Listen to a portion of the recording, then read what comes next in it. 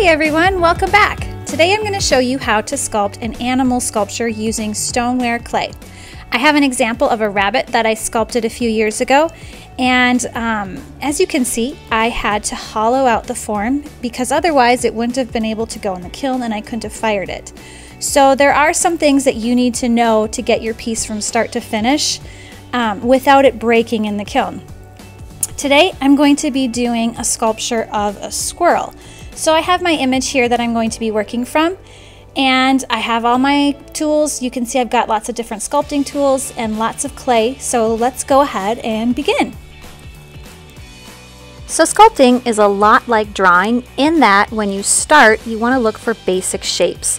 So I'm looking for that basic oval shape of my head, the basic oval shape of the body, and then there's kind of an S shape for the tail. I'm going to start with those shapes and then kind of add some of the different elements to the piece. So I'm going to add my legs and my arms. You can go ahead and use any sculpting tool that will help you to do this, but try not to get too caught up in any of the details just yet. You'll add those later. And by details, I mean things like the eyes, nose, whiskers, the texture of the fur. Those kind of elements you want to save for the very end. Otherwise, what will happen is you'll be hollowing out the form or trying to shape it or change it and adjust it, and you'll just mess those up anyways. So don't waste your time with that until you're finished hollowing it out.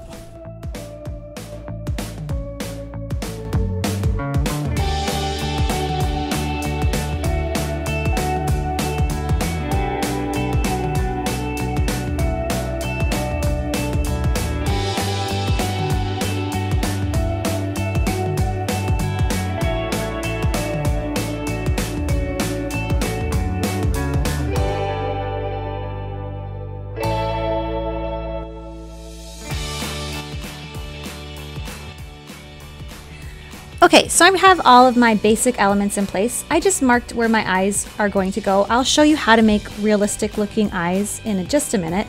And at this point I'm ready to go ahead and start hollowing out the form. So butt jokes aside, the most practical place for me to start with this sculpture is the bottom of the piece. So that's where I'm going to start hollowing out and scooping out as much clay as I can. Use your ribbon tool or any tools you have available to do this. Remember, if your clay is too thick, it will not survive the kiln because the water cannot evaporate. So it's really important that you're checking your piece and making sure that there are no parts of the clay piece that are going to be thicker than your pinky finger. So this part is really important. Be really careful to support your piece while you do this. The more clay that you pull from the inside, the more fragile your piece will become. So just use a lot of care here. Take your time and make sure that you're doing it properly. There might be parts of your sculpture that you're not able to hollow out from the bottom. If that's the case, you're going to have to cut them off and then hollow them out.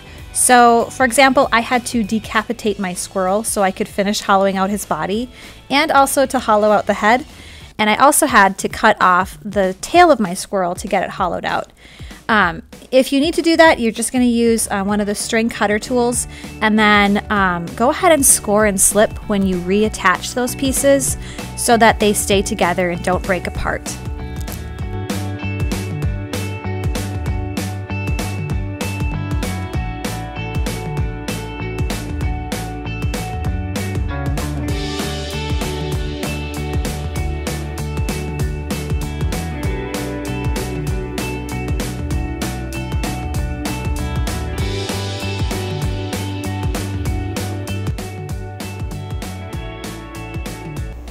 After your sculpture is completely hollowed out, it's time to add those finishing touches.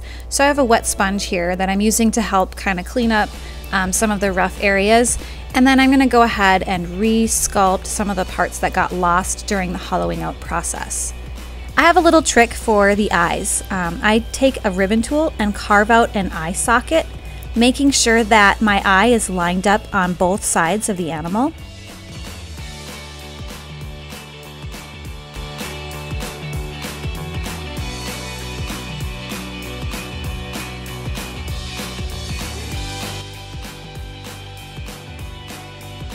After that, go ahead and shape some eyeballs that will fit into your eye socket well. You want them to protrude out but not too far. And then I use a small coil and lay it across both the top and the bottom of the eye to create the illusion of an eyelid. The only area that I smooth out with this coil is the top part so that the eyelid looks like it's part of the face and not part of the eyeball. Depending on the level of detail here, you could also add a tear duct into the corner of the eye. I'm then going to use a sculpting tool to go ahead and add some of the elements of the eye, the iris and the pupil. I don't want a whole lot of detail on my squirrel, but I want to give it enough to give it a lifelike look. Once I'm finished with one side, I'll go ahead and complete the eyeball on the other side as well, using the same technique and checking to make sure that the sizes match up.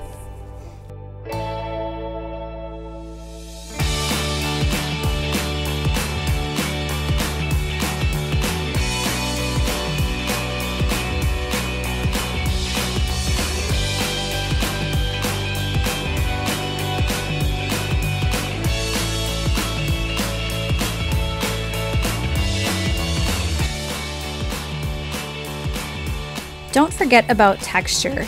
I don't want my squirrel to look smooth. I want to try to create the illusion of that fluffy tail and even the fluffy fur on the rest of his body.